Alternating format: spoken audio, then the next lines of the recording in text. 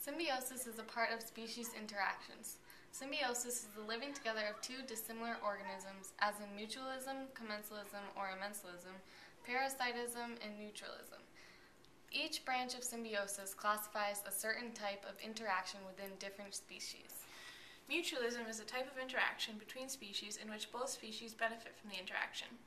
An example of this in nature could be pollination, in which flowers and the bees both benefit from the action. Commensalism or amensalism is a type of interaction in which one species benefits while the other species is unaffected by the interaction. An example of this in nature could be barnacles. They gain a living space, however, the rock, boat, shells, or sometimes even whales are all unaffected. Parasitism is a type of interaction between species in which one species benefits from the interaction while the other is harmed by it. An example of this in nature could be when ticks interact with humans because they can transfer viral, bacterial, fungal, and protozoan diseases to the human while gaining benefits for themselves. Finally, the last type of interaction is neutralism, which, in reality, is not much of an interaction at all. However, the little interaction that does happen between the two species is slight and indirect and causes no harm or reaction to either species.